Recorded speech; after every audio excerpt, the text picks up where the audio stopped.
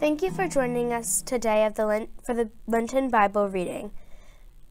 Today we will be reading from John chapter 20. Early on the first day of the week, while it was still dark, Mary Magdalene went to the tomb and saw that the stone had been removed from the entrance.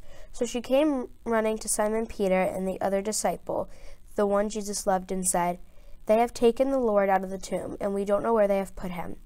So Peter and the other disciple started for the tomb. Both were running, but the other disciple outran Peter and reached the tomb first.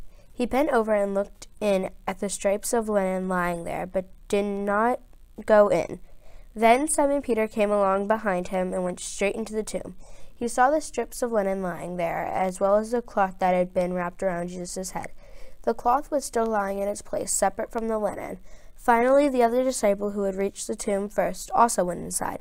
He saw and believed. They still did not understand from Scripture that Jesus had to rise from the dead. Then the disciples went back to where they were staying.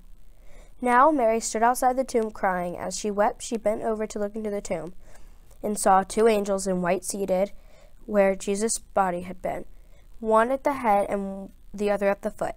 They asked her, "Woman, why are you crying?" "They have taken my Lord away," she said, "and I do not know where they have put him." At this she turned around and saw Jesus standing there, but she did not realize that it was Jesus. He asked her, "Woman, why are you crying? Who is it you are looking for?" Thinking he was the gardener, she said, "Sir, if you have carried him away, tell me where you have put him, and I will get him." Jesus said to her, "Mary." She turned toward him and cried out in Aramaic, "Rabboni," which means teacher. Jesus said, "Do not hold on to me, for I have not yet ascended to my Father. Go instead to my brothers and tell them that I am ascending to my Father and your Father, to my God and your God." Mary Magdalene went to the disciples with the news, "I have seen the Lord," and she told them that he had said these things to her.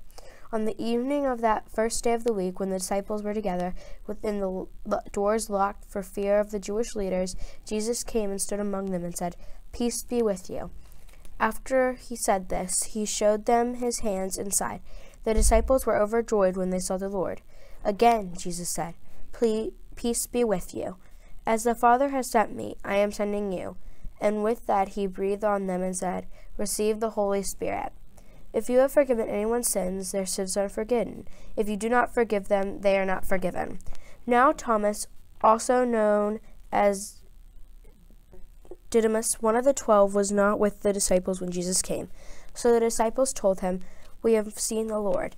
But he said to them, "Unless I see the nail marks in his hands, and put my finger where the nails were, and put my hand into his side, I will not believe." A week later, his disciples were in the house again, and Thomas was with them. Through the doors were locked, Jesus came and stood among them and said, "Peace be with you." Then he said to Thomas, "Put your finger here, see my hands. Reach out your hand and put it into my side. Stop doubting and believe." Thomas said to him, "My Lord and my God." Then Jesus told him, "Because you have seen me, you have believed. Blessed are those who have not seen and yet have believed." Jesus performed many other signs in the presence of his disciples, which are not recorded in this book. But these are written that you may believe that Jesus is the Messiah, the Son of God, and that believing you may have life in his name.